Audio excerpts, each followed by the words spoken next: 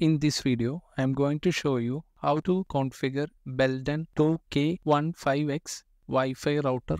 First, I am going to log in the router. For that, I am going to find the IP address.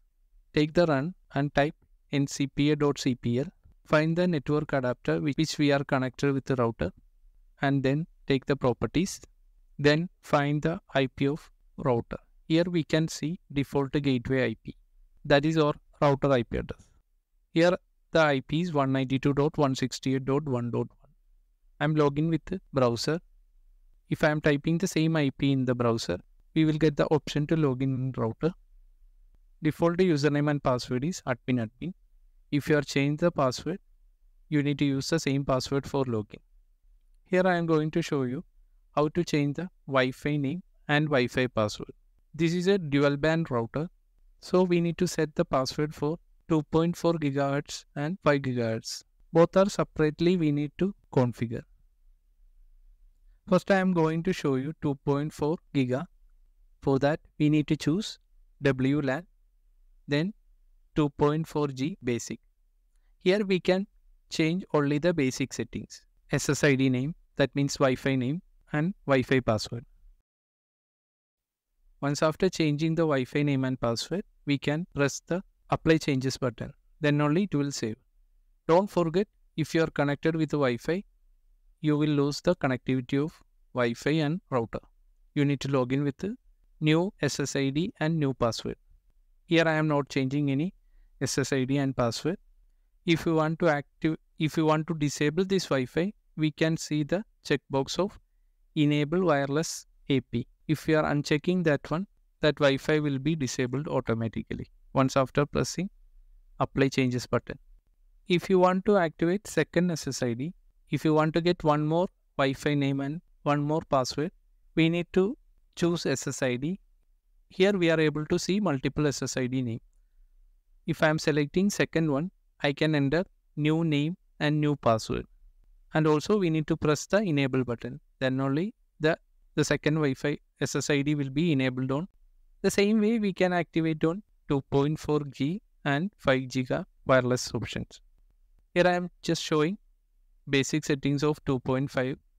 So I am just going to 2.4G advanced option. The same way we can configure 5 GB Wi-Fi settings.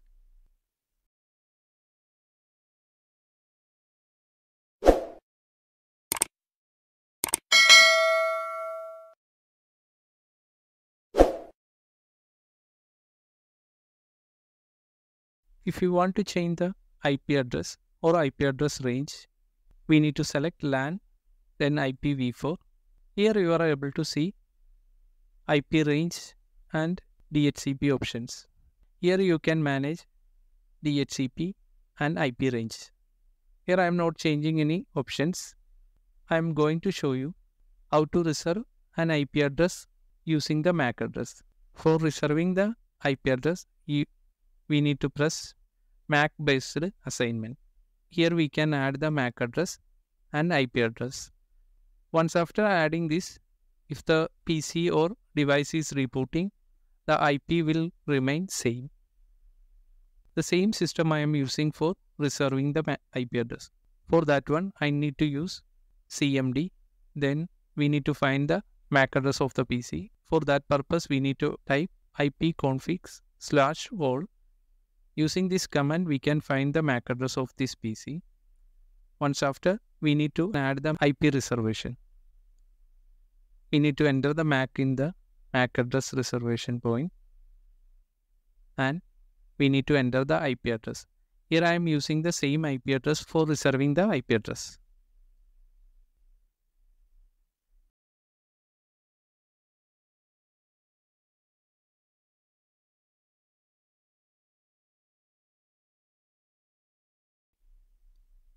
Here I am showing you DMZ configuration. For this purpose, we need to select security. Under security, we can see DMZ. Here you need to enter the IP address of DMZ server. Except the port forwarded configuration, rest all the port will be forwarded to DMZ server. For activating that one, enable the checkbox of DMZ host Then enter the DMSed IP. Once after, we need to press apply changes button. If you want to disable, we can simply disable and then press apply changes button. Now we are going to check how to do the port forwarding in belden router. For this purpose, we need to select application, then NAT. Here we can see port forwarding. First we need to enable the port forwarding, then press the apply changes button. Here we can add the port forwarding. First I am doing the test and then enter the local IP address. Here my local IP is 192.168.1.2. Then enter the local port from beginning of ports and ending of port. Here I am using the same port, so I am entering both ports are same. Some case we need to use bunch of port.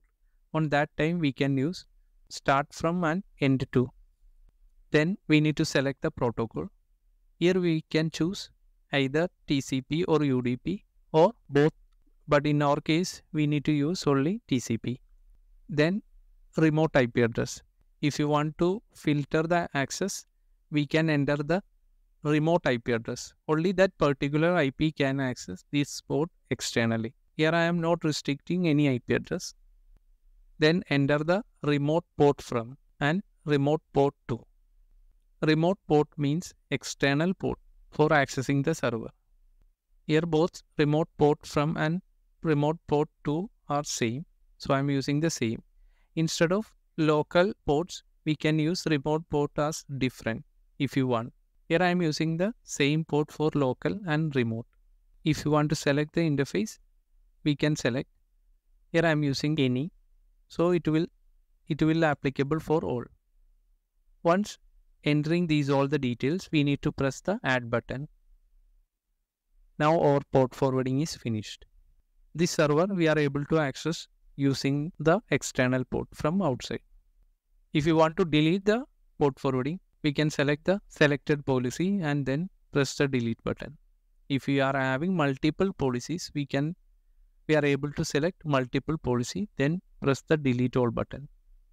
Thank you for watching this video. If you like the video, please press the like button, share and subscribe.